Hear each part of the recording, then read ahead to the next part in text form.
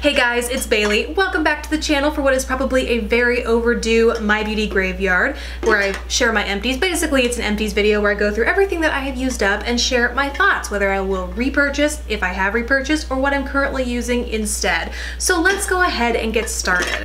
I always love seeing color cosmetics used up. It's just so gratifying because they take so long to use up, but as a result, they're rarely featured in these kinds of videos, for me at least. So I have two products that two color cosmetics in this video, and so I'm going to share those first because I personally find those most exciting. The first of which is the e.l.f. Perfect Finish HD powder, and this kind of had a sad end to its life.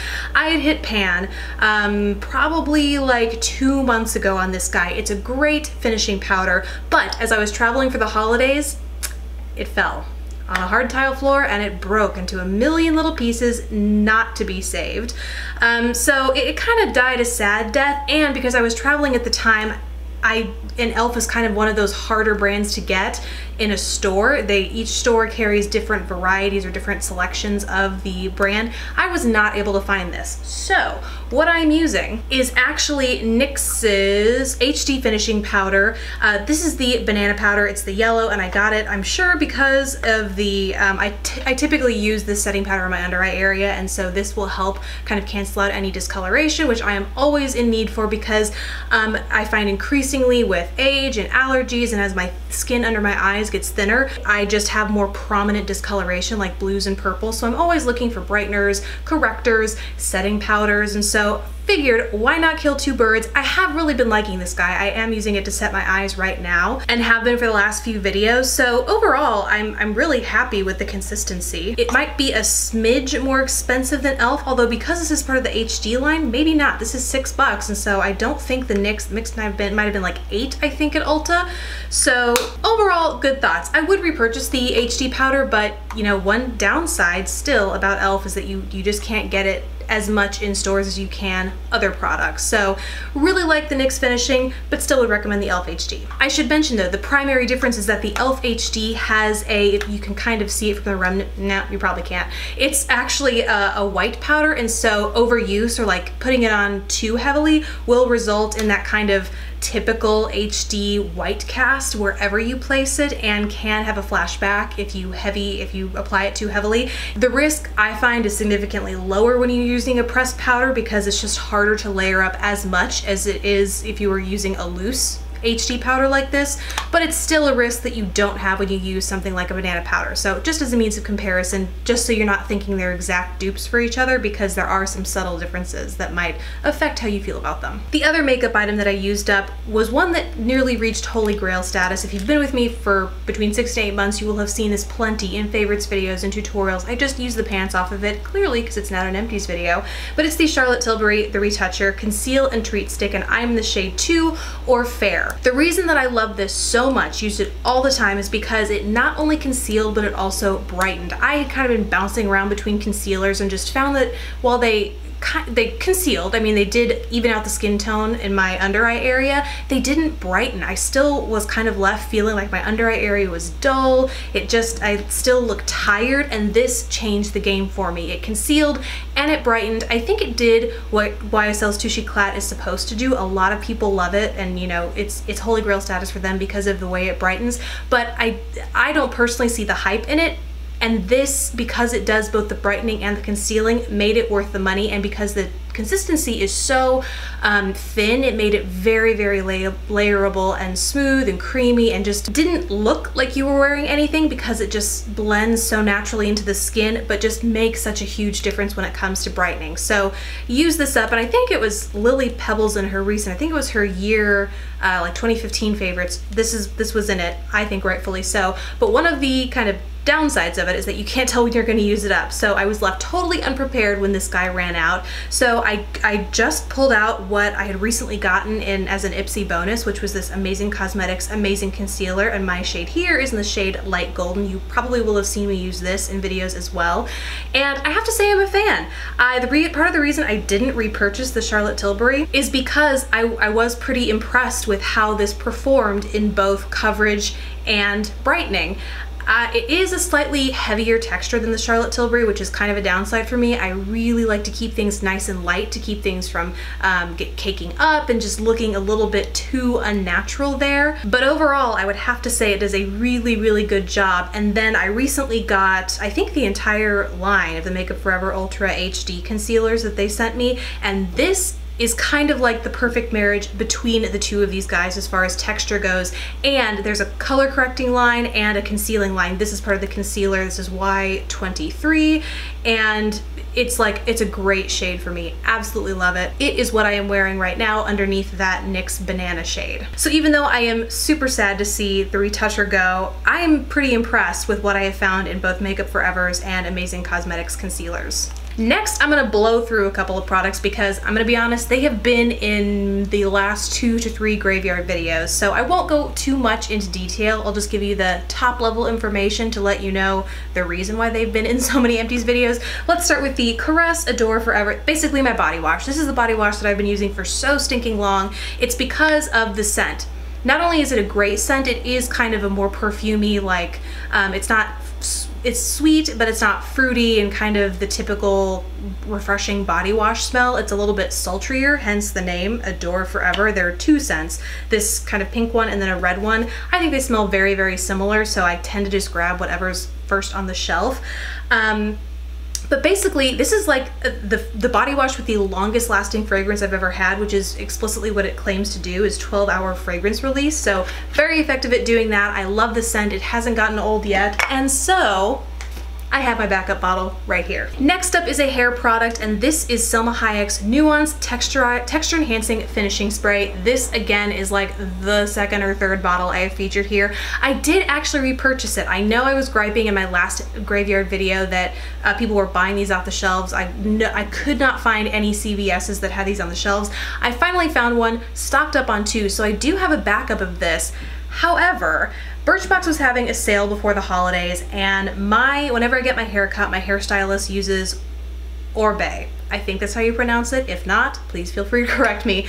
But she uses the brand Oribe. The Après Beach, when I have curly hair, that holds curls in my hair like crazy, and then to give it texture, she always uses this dry texturizing spray, or maybe she hasn't used it, but when I was asking for a recommendation, this is what she recommended. So they were having a sale, I decided to indulge, and I got not only the Après Beach, which I've used here in a video, a Get Ready With Me video, I believe, but also this dry texturizing spray.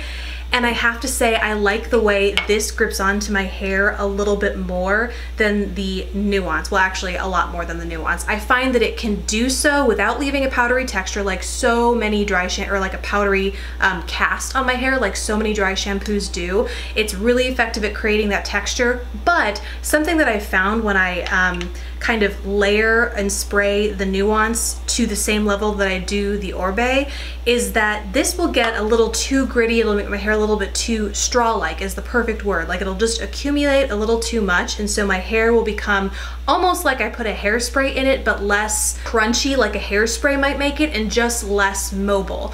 And I find that I just get way more movement and more moisture wicking and more texture while still getting that nice fluid movement that I like my hair to have using the Oribe. So it is quite the splurge, folks. I am not gonna lie, this was a great drugstore alternative, but I mean, it works. It really, really works, and I just like it so much more. Jumping back to shower gels though, there's an honorable mention here, and that's the Body Shop Coconut Shower Cream.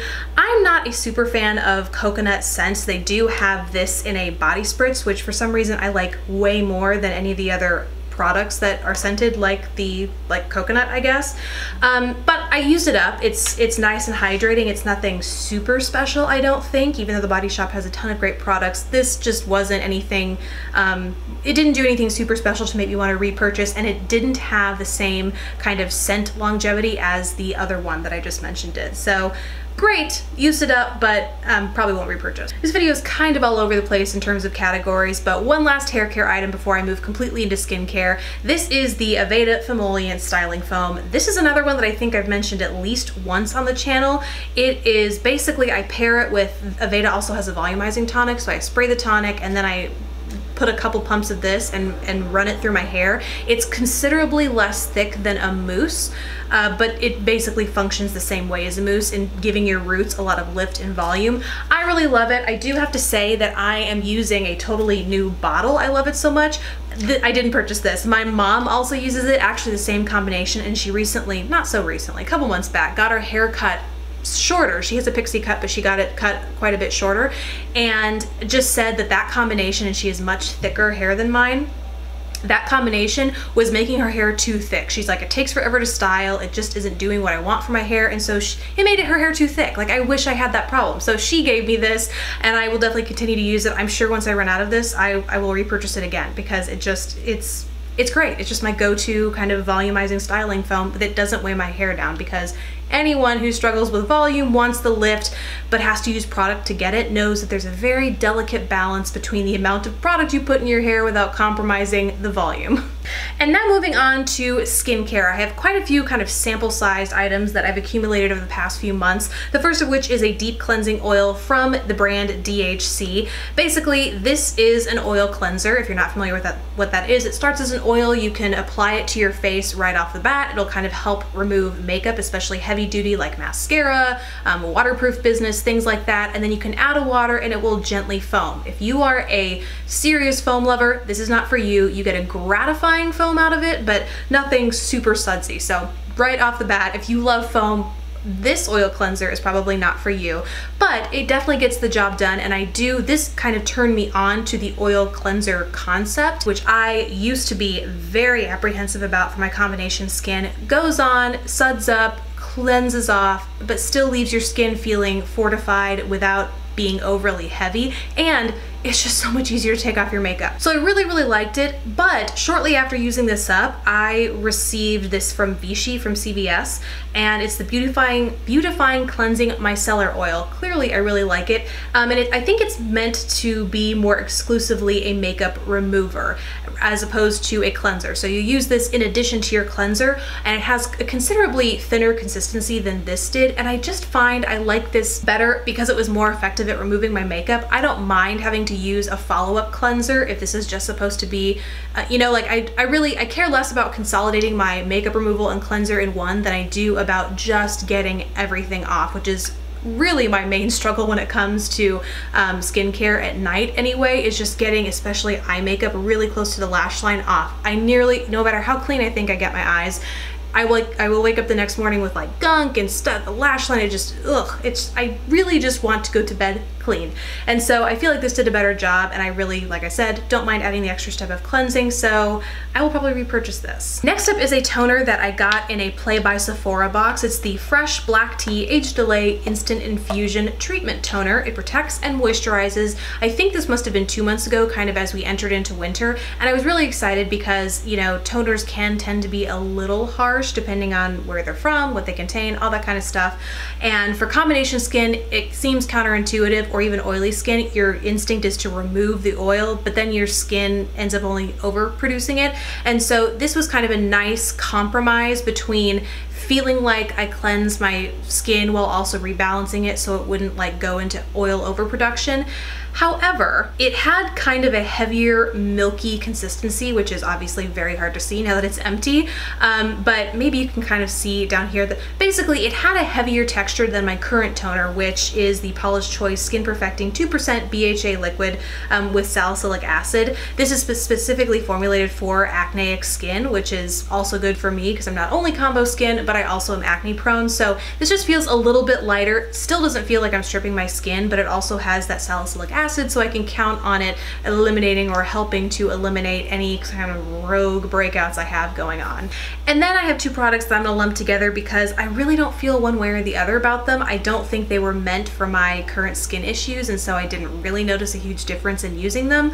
And they are the Peter Thomas Roth Laser Free Resurfacer Face Serum in this little tube. And then the Ulla Henriksen Truth Serum Collagen Booster. It's basically a vitamin C serum, and I just didn't notice anything spectacular happening with these guys. It's a solid sample size. Like, I do feel like I was able to test them long enough to get a good idea of how they interact with my skin over the course of, you know, a month, which is I personally have to have when trying skincare because my skin changes so drastically over the course of a month, both hormonally, stress-wise, all that kind of stuff.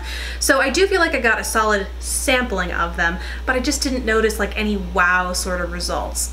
No negative results by any means, just no, you know, not right for my skin type, and so I'm really neither here nor there on them. And last has kind of become a cult product here, at least on YouTube, and it's the Tatcha Luminous Dewy Skin Mist.